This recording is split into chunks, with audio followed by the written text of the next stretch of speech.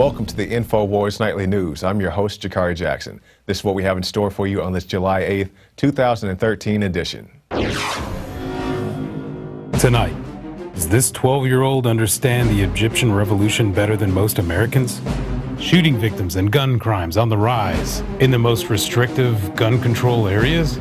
Then, Brothers in Arms makes a triumphant return on this episode. All that and more on the InfoWars Nightly News.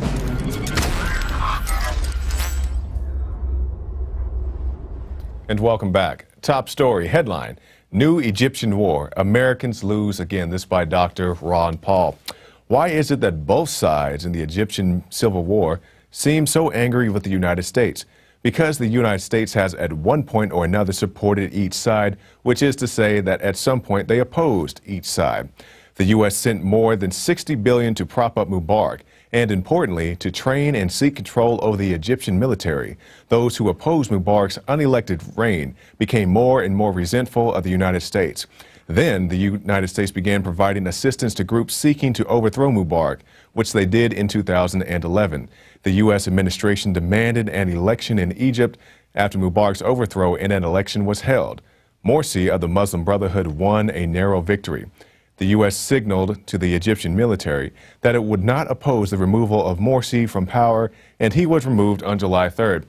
So we see in this article by Ron Paul, these guys are basically playing with G.I. Joes. These are puppet guys set up, backed by the West.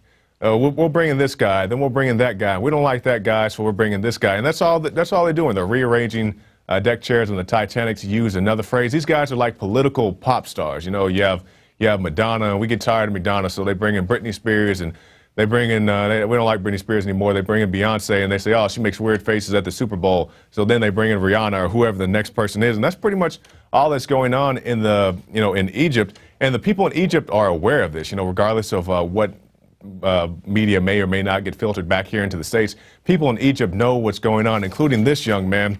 12-year-old explains Egyptian revolution in under 3 minutes. Now, if we can show that article to our viewers. We're not going to show you the video because it's not in English and it's heavily subtitled, but you can go right there on Infowars.com and watch it for yourself. But the young man is very intelligent. He knows all the things that were just pointed out in Ron Paul's articles, as well as his own personal experiences. And the reporter's talking to the young man, and she's like, how do you know all this stuff? And he says, I read, I research, I go on the internet. I wouldn't be surprised if he stops by Infowars.com every now and then. But the guy's young man's very adept, very interested in what's going on in his region. I definitely recommend that you go check that out for yourself as well. Now you can watch Alex Jones live at Infowars.com/show. You'll find links to all of our content there and a free 15-day trial for Prison Planet TV.